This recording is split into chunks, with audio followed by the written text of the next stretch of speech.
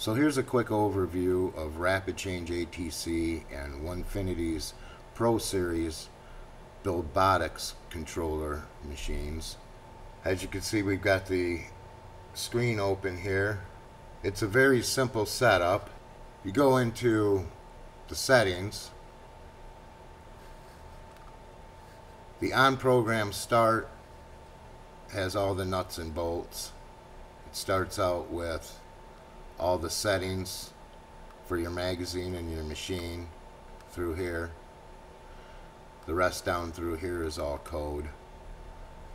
So this whole file gets pasted in on the program start section. The on tool change section is this section here, and the code gets pasted into here.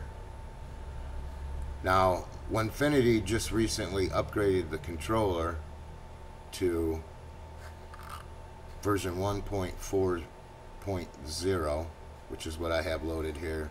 And the nice thing about that are the macros. Now, when you fire up your machine, the Buildbotics controller does not persist the tool length offset, or the work offset.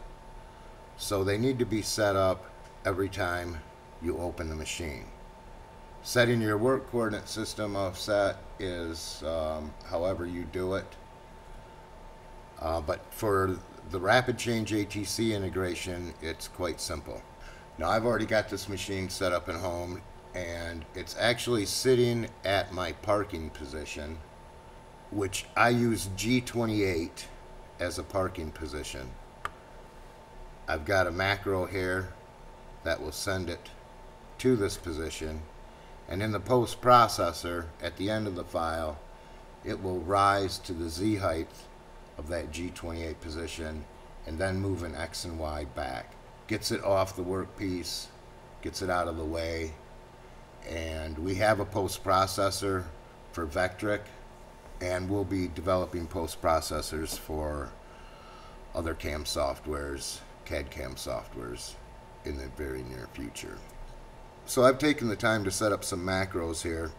One thing that could change in the future is reading the tool. On this line here in the status area, you'll see that it's reporting tool 0 as the active tool, and that's not the case. If we come over here to click this macro button, current tool, I get a message telling me what the controller actually knows as the current tool. Hopefully we'll be able to figure out how to tie it into this value so that it'll report, and this won't be as necessary. But the machine needs to know what tool is in the spindle before making tool changes. If it thinks it has the wrong tool in the spindle, it's going to have unwanted consequences. So we do have the current tool is tool 1. Now if you want to change the tool on startup, I've got these macros here, and I'll show those to you.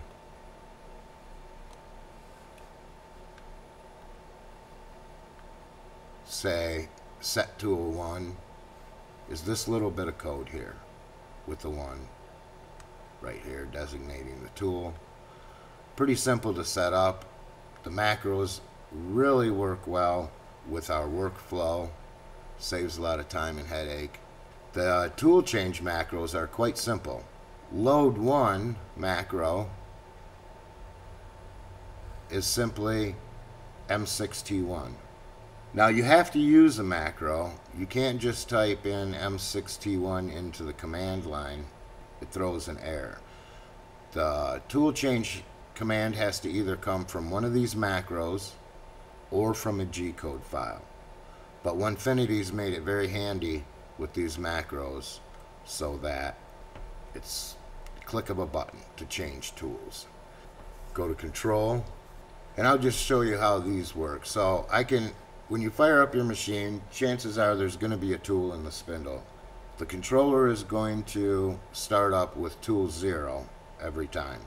So say we had tool 3 in the spindle, we simply click the set 3 button, macro button. Current tool equals 3. OK. If you want to check, sometimes it's a good idea to check to make sure. You can click this macro, current tool, and it will tell you the current tool, and you'll see that we did change it to 3. So we're going to change it back to 1. OK. Current tool 1. Now, the great thing about tool length offset is you only have to set the offset for your workpiece once. So I'm going to demonstrate that now.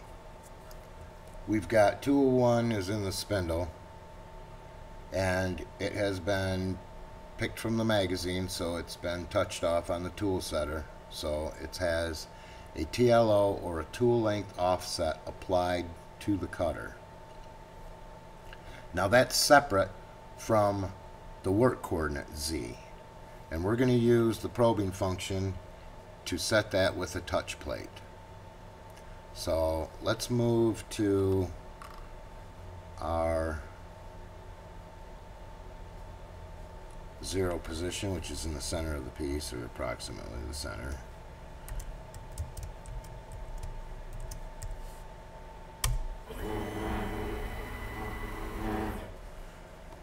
And we'll get our touch plate. This isn't a fancy one, just for setting Z. We'll move Z down to just above it. There we go. Probe Z. Check the probe. This is a nice feature. Make sure everything's working. Next.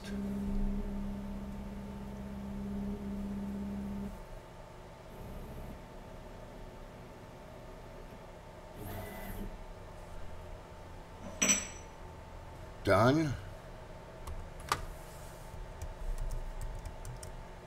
Z0. And we're there. So let's load our file and hit go. Now when this file quits running, I will show you how the tool recognition works. Right there, it's probing away from the beam to determine whether the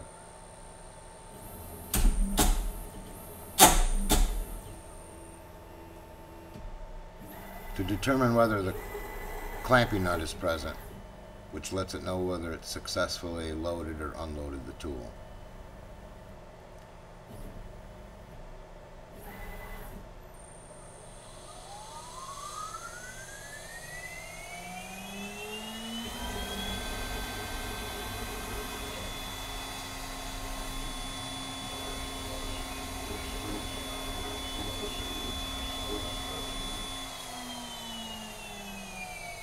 Now I'm not actually cutting because I didn't really want to make a mess or take a whole lot of time. Just demonstrating how it changes tools.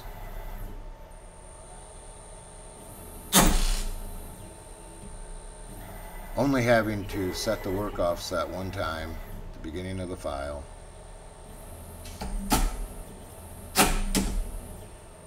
Everything else is hands-free and automatic. Once you use RapidChange on your machine, you'll wonder how you ever did anything without it.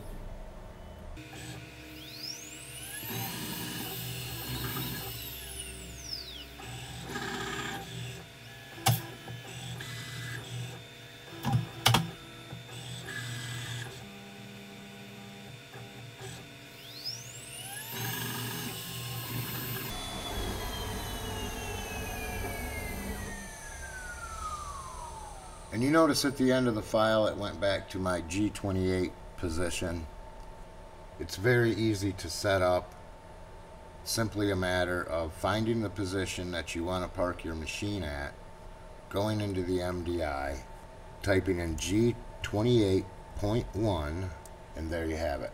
Our post processor uses G28.1 as a parking position at the end of the file, It's editable. You can change that to just the work offset or a G53 position. Our post processor for Vectric has a coded in 6-second pause after the tool is measured. Wait 6 seconds to allow it to spin up, and then once it's done cutting and the spindle turns off, it will wait 6 seconds before going to try to make the tool change to make sure that the spindle has stopped spinning. And that's configurable in the post processor, and I'll be doing a video on post processors very soon. So now I'm going to demonstrate the tool recognition. I'm going to block the beam when it goes to drop off tool 4 here, and I'm going to do it twice so that you can see what happens. After the first attempt, if it fails, it will try a second time, and upon a second failure, it will move to the manual load position, which I've got it set up 50 millimeters in front of the magazine, centered in X on the tool setter. So we're going to change to tool 2, and what I'm going to do is remove the tool to simulate it failing to pick up a tool. Load tool 2. Of course, it's going to drop it off. I'm going to block it.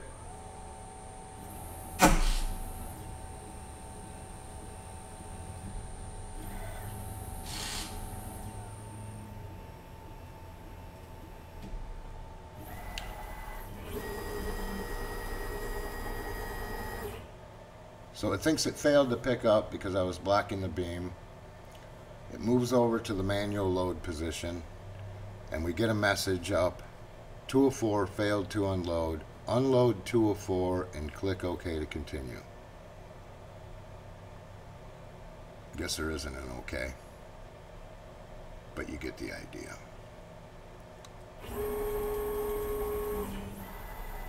Now it goes back to pick up tool 2.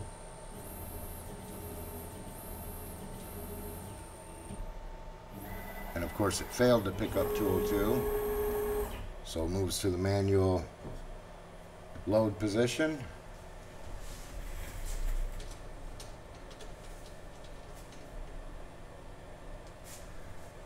And I'm not going to wrench that on for the sake of time. Hit continue, and it goes to probe the tool.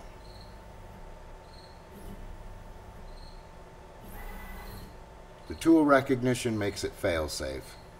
Fully automatic tool changes on the BuildBotics Onefinity Pro series machines. RapidChange ATC is a game changer, and it can be yours. Happy tool changes, and thanks for watching.